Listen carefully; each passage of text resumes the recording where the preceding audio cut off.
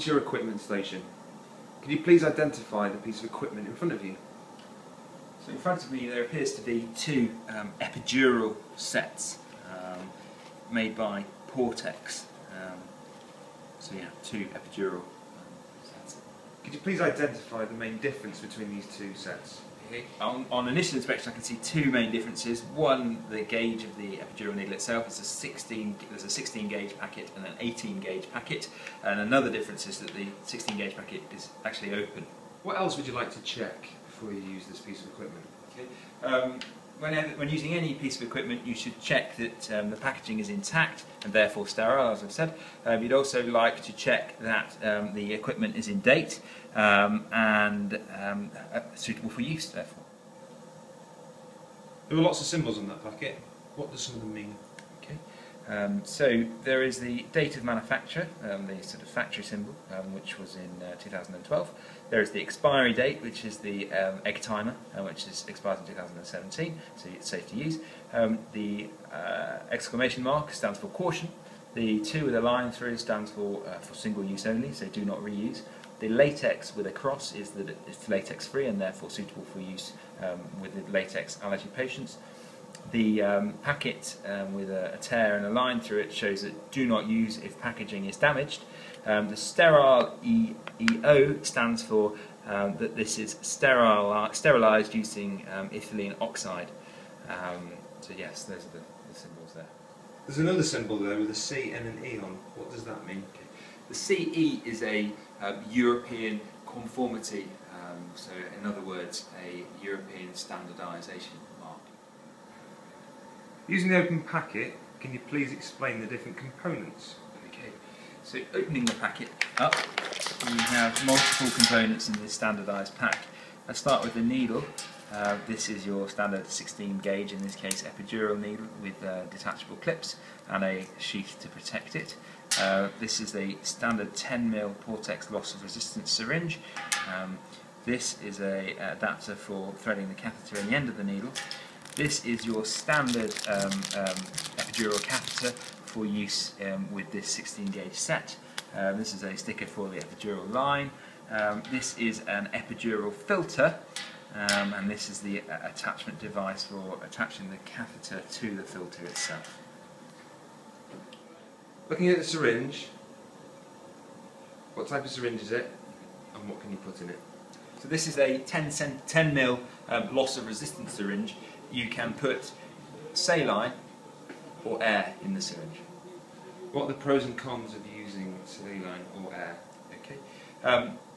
Evidence shows that saline gives a lower incidence of post-dural puncture headaches or dural punctures itself due to pushing the dura away when you achieve loss of resistance. Please tell me about the needle.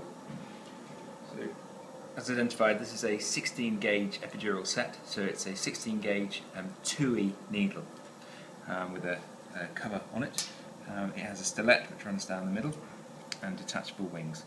So the needle itself is 8 centimeters in length with 2 centimeter hub, so the entire 2E needle is 10 centimeters long.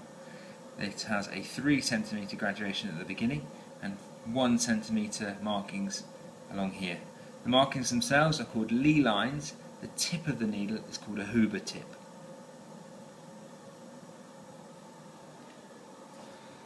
Please tell me about the filter. So the filter is a bacterial and mechanical filter.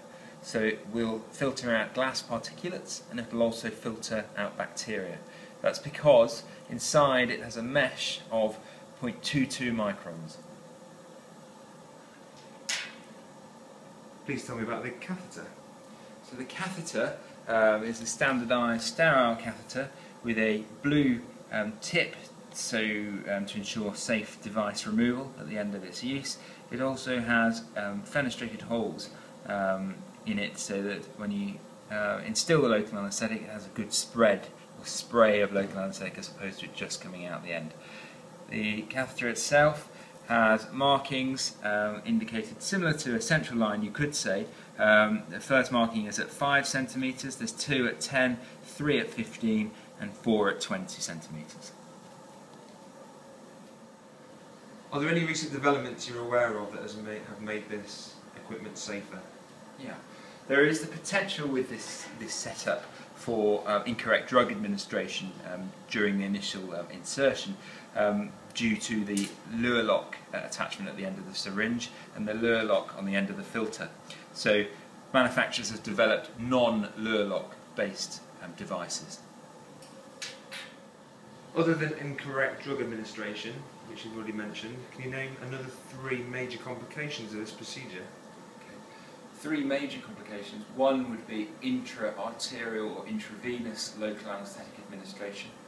You can then get nerve damage, specifically central to hematoma formation, so ending up with paralysis.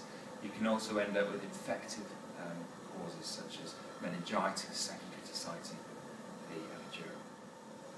Are you aware of any recommendations on the use of Clexane before and after the insertion of an epidural? Epidurals with Clexane are obviously an area of concern.